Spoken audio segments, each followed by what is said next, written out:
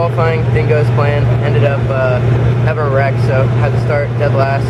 And we just knew we couldn't really do any worse from there coming into the start of the race.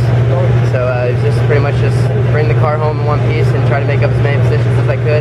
Got through some of the carnage on the start and just kind of worked my way through there, and I got by the number 4 car to get on the podium. And by that point it's too late to go try to get Gabby or to even go for the lead. So but I mean, I couldn't thank the Schmidt-Peterson Motorsports guys enough. They've really put together a great car, and I can't thank them enough.